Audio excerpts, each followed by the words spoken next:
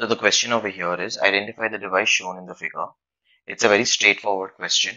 The option is either a pacemaker or a defibrillator.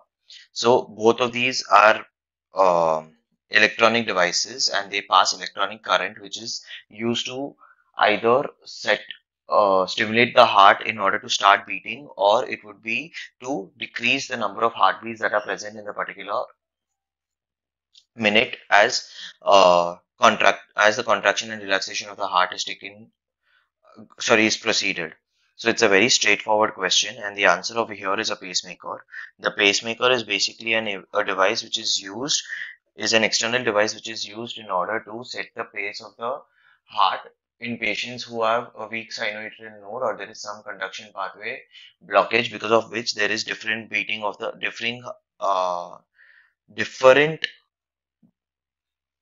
rates of heartbeats in different parts of the heart in different walls. That is the reason why you said have a pacemaker which sets a particular rhythm in which the heart should beat so many number of times in 1 minute.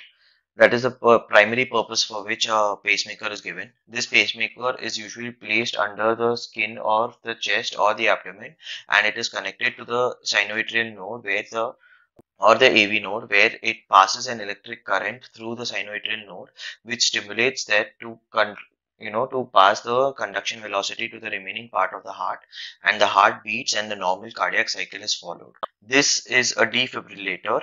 A defibrillator is something that is used in order to decrease the number of heartbeats that are present in the patient's heart.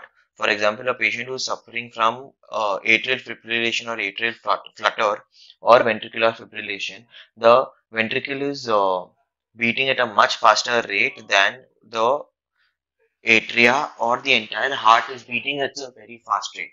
So a defibrillator, what it does is it passes an electronic current to the particular region where there is fibrillation that is occurring, and in the process what happens is the heart reaches a state of transient rest, and then it starts with a new cycle, and the new cycle is set at a particular rate and rhythm. That is the basic way how a defibrillator works. One thing that we need to remember is in the recent years, the cardiac pacemakers that have been started being given to patients uh, coated are coated pacemakers, and these coated pacemakers are not impeded or affected by electronic currents devices that are used in the body. For example, apex locators. Initially, it was thought that apex locators should not be used in patients because they can interfere with cardiac pacemakers. However, now it has been shown that since pacemakers are usually coated, you can use an apex locator in such patients.